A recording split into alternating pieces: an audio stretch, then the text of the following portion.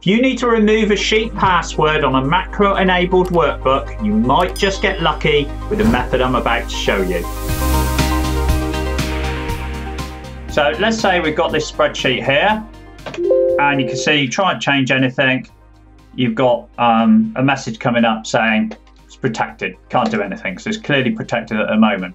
Now the first thing is it, look up here, is it an XLSM file? In other words, does it have macros?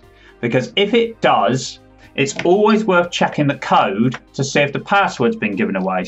Push Alt F11, you're going to the VBA editor, and in here there's likely to be, find your file, so protected sheet 1 in this case, go to one of the modules. Now there might be several modules, so you have to check each one independently. And what you're looking for, so there's a ton of code in here, but if I just push Control F to search, and I'm going to search for protect, okay, find next, and there you go, straight away we found a piece of code that says, and this is exactly what you're looking for, ActiveSheet.unprotect.